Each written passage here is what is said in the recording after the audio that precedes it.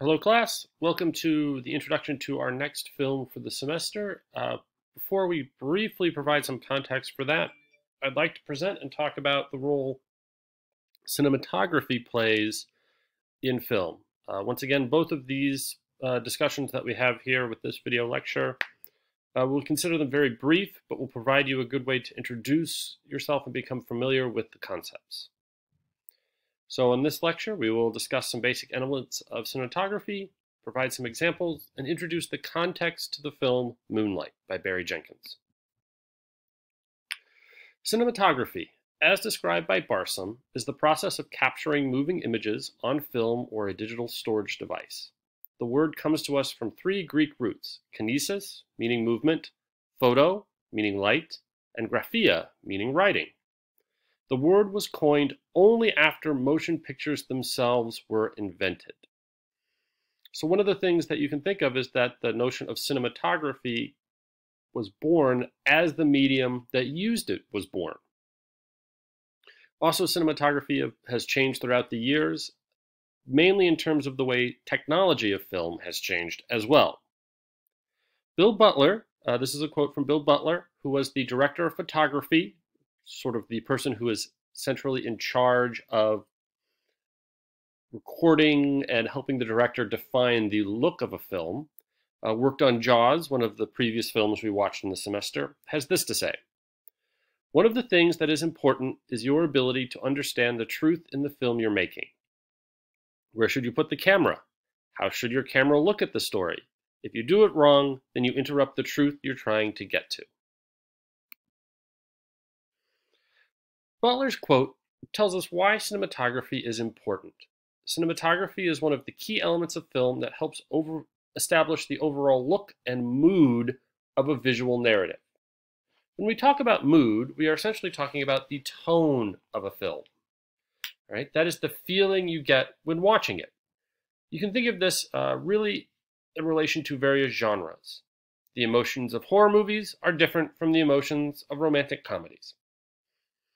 Every part of the film that appears on screen, what we have called the mise en scene, that's, costuming, lighting, designing, acting, sets, everything that is presented to you to view on the screen, one of the cinematographer's jobs is to take the mise en scene and present it as a coherence, provide a unifying visual structure so that all the disparts that go into a film that is shown in front of the camera, from acting to stage design, have a certain sort of unity, and, as Bill Burr said, present the story in a true and believable manner.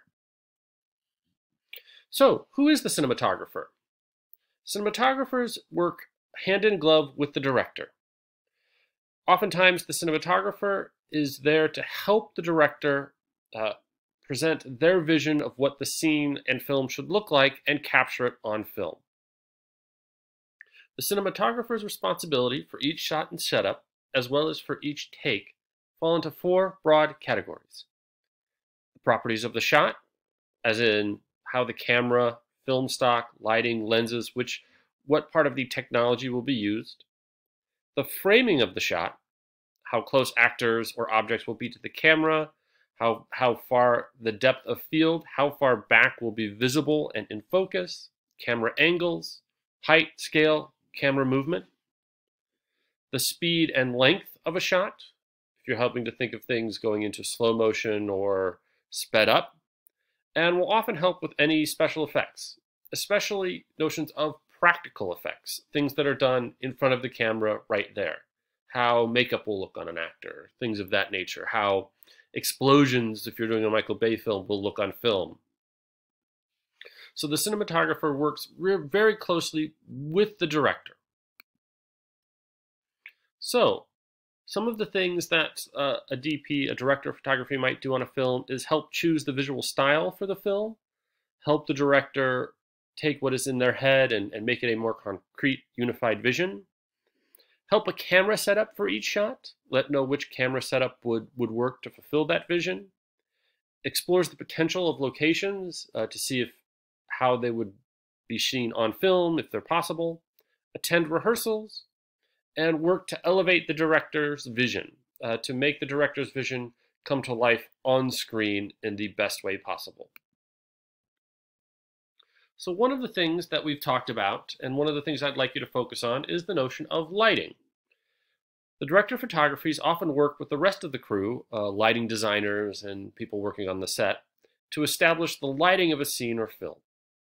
Ideally, as we've talked about, lighting shapes the way a movie looks and helps to tell the story.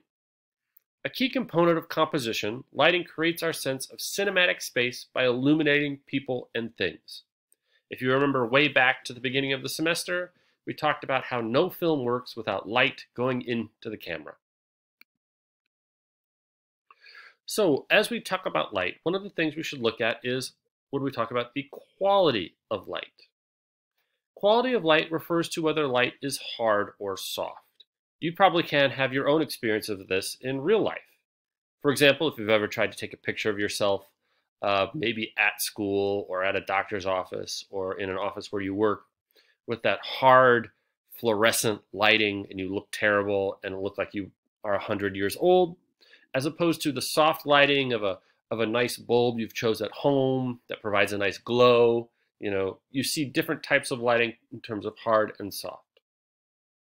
On film, we can generally, although not always, associate hard lighting with high contrast, featuring deep shadows and bright figures. This is also known as low-key lighting, referring to the keying in and balancing of the light in the background. With serious or tragic stories, soft, even lighting, what is called high-key lighting, is found, where you see more of the picture, more of it's balanced, and you don't have these strong contrasts of dark and light. So here are some examples of high-key lighting. Right? You see the dark, black backgrounds, figures in bright contrast. You see this a lot with horror movies. As you remember in Metropolis, mainly due to technological reasons, but also in terms of thematic reasons, Rotwang here was shown in a lot of high-key lighting because he's, of course, an evil and psychotic figure in the film, so he's dangerous. And then here are some soft light examples, romantic comedies, romantic moments, and one of the more interesting uses of this would be in many Avengers movies in some of the battle scenes. My suggestion is that because these are superheroes, because these are movies that Disney would like the whole family to see from 12 to 40, it's in a soft light figure. So you know that even though Iron Man and Captain America are fighting here, they're not really fighting. Nothing to it. The next object we would like to look at is depth of field. Depth of field, along with lighting for our purposes, are two of the major elements of cinematography I want you to focus on as you watch the film. Depth of field is the property of the lens that permits the cinematographer to decide what planes or areas of image will be in focus. Depth of field helps to create the emphasis. As you know from taking a picture yourself, when things are focused, they can be seen clearly and visibly. When things are out of focus, they are blurry. We have three types of lens that will help present a sort of focus, a depth of field, and then we'll look at one special one in a moment. First, let's look at short focal lens. Offers nearly a complete depth of field, rendering almost all objects in the frame visible. So this would be used to show everything in the most detail possible. So nothing would be quote unquote out of focus. Long focal lenses leaves the background and foreground of the frame of objects dramatically out of focus.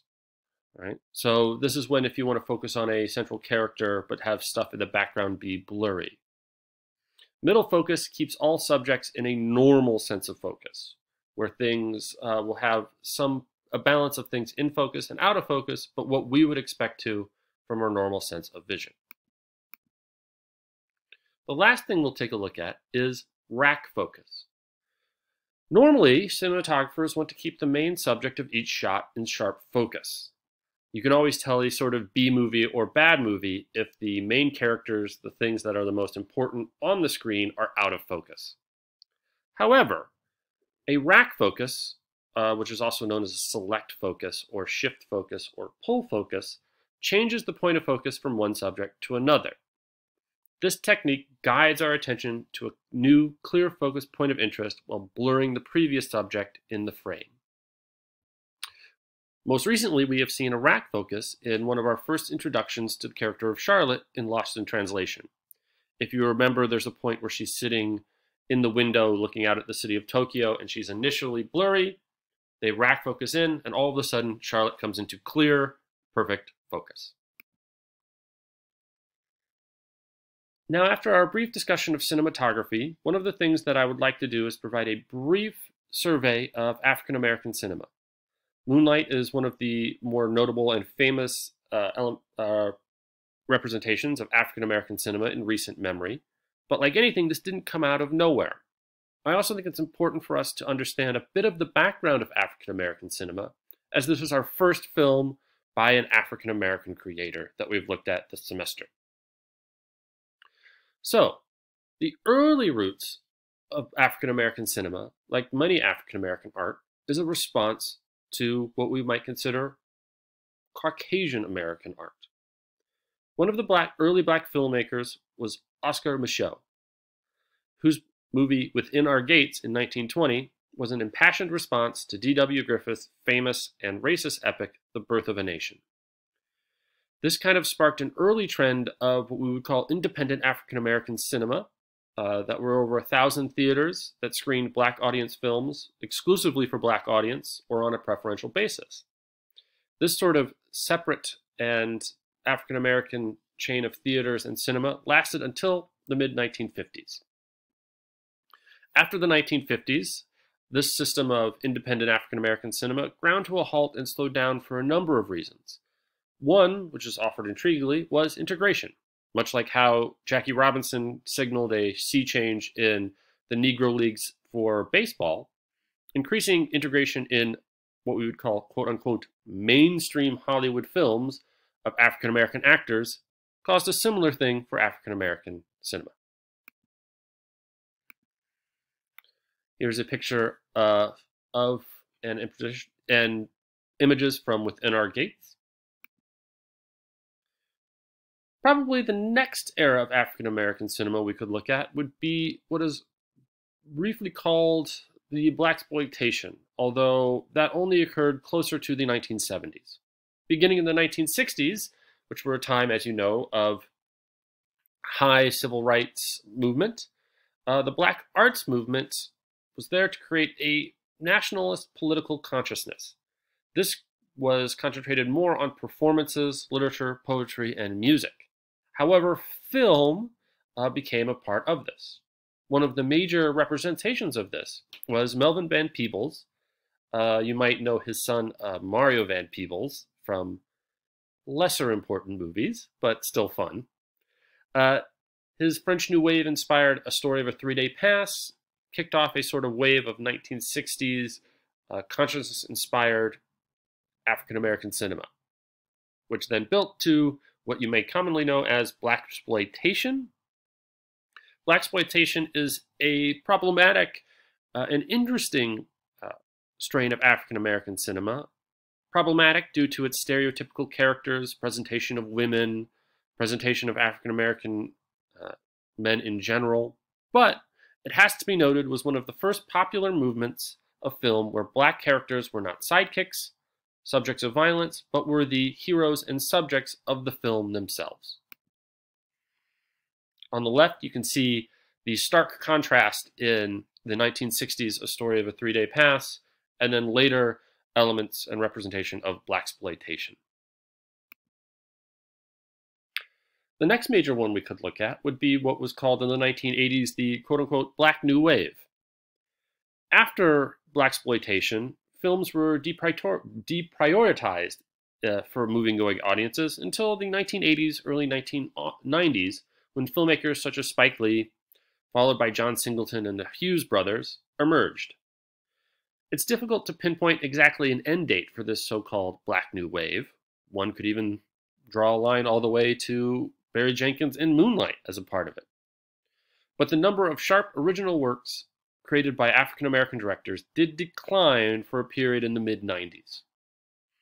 Listed below are some popular films of this genre, some of which you might have seen yourself.